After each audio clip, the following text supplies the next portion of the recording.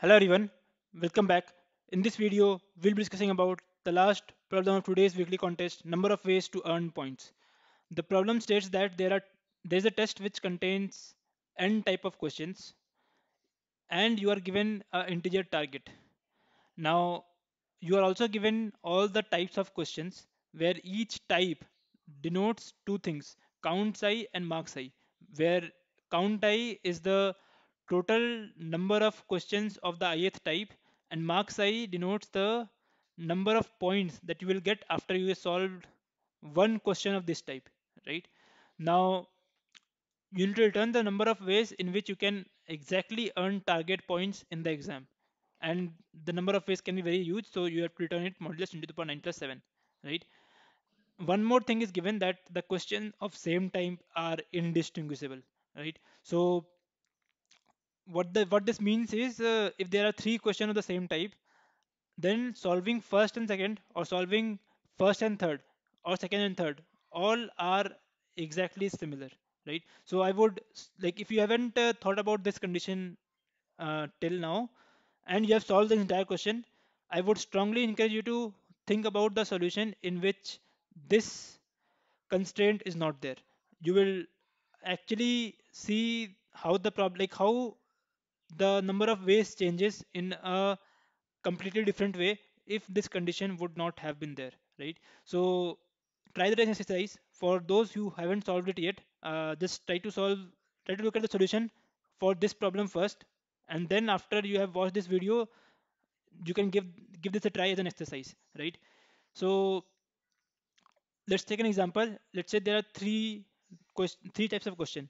Uh, First type, you have six question of first type, and if you have solved one problem of first type, you will get 1 point. Similarly, there are three questions of second type, and solving each question here would give you 2 points. And similarly, there are two questions of third type, and solving each of them would give you 3 points. Now, what they are saying is there are total seven different ways in which you can achieve a target of 6 points. One of the ways is if you solve four questions of zeroth type and one question of the first type. So what they're saying is if you solve four questions from here, what you will get 4 points because each question is worth 1 point. And if you solve one question from here, you will get 2 points. So total 4 plus 2 6. So we achieved six target by solving four question of zeroth type and one question of the first type. So this is one of the ways. Similar to this, there are six different other ways, and hence the answer is seven. Right, now, how to solve this?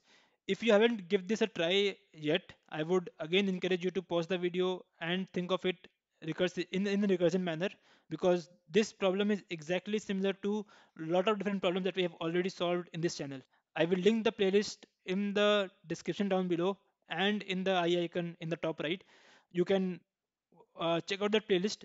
There we have solved this kind of problem, many problems of this kind in this channel. So how to solve this particular problem? So we are saying that we want to achieve target of 7 with these three questions, right? So now let's just focus on the first question. So there are six questions of first kind, right? Now what exactly you can do? You can either solve one question, like you can decide not to solve anything from here, right? That is one possible choice. Or you decide, okay, I will solve one question of first kind, or I will solve two questions, or I will solve three questions, and so on and so forth, right? So you have all those different choices, right? Now let's say you fixed this. Let's say you are saying that, okay, I will solve two questions of first kind, right? Now once you have said this, then you are saying that, okay, from this remaining array, tell me the number of ways in which I can achieve a target of 5 points. Because by solving two questions, you already gained 2 points. Now you want a target of 7, so you need 5 more points from this remaining set of questions, right? So this problem is exactly similar to the original problem that we were trying to solve. So original problem was, tell me number of ways in which I can get 7 points from this elements, right? Now you are saying that, okay, tell me number of ways in which I can get 5 points from this remaining elements. So hope you can see the recursion here. Now let's try to write out the recursive formula. So there will be two parameters to this recursion. One is the index and second is the target. Now why two parameters? So notice that what we are saying is, give me the number of ways in which I can get 5 points from this remaining array, right? Now the point is something we are trying to capture, which is captured through t. Now we also want to capture that, give me the, like, we have to make this point from this remaining array. Now this remaining array is something which by design we know that it will be a suffix, right? So it will start with some I.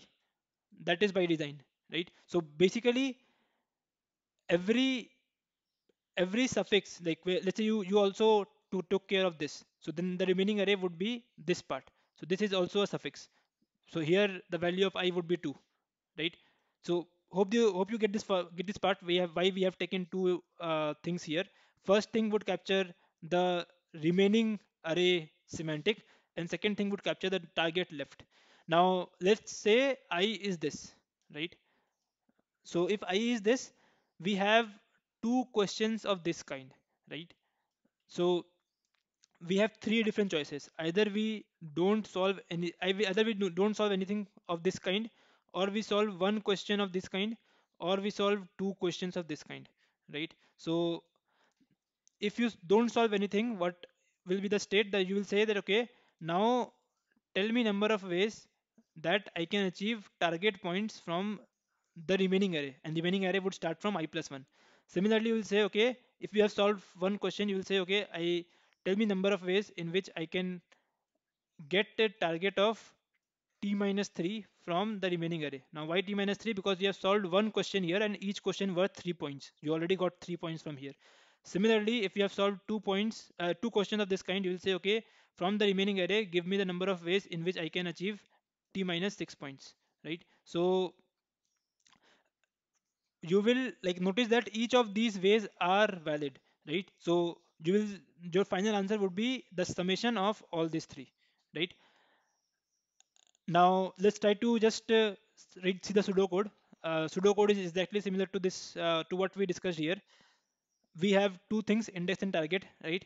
And these are some base conditions. If target is less than 0, we know that we will not be able to achieve it, because every it is given that every question will give you some positive marks. So marks is always positive. So if target is less than 0, we can't achieve it. We know that.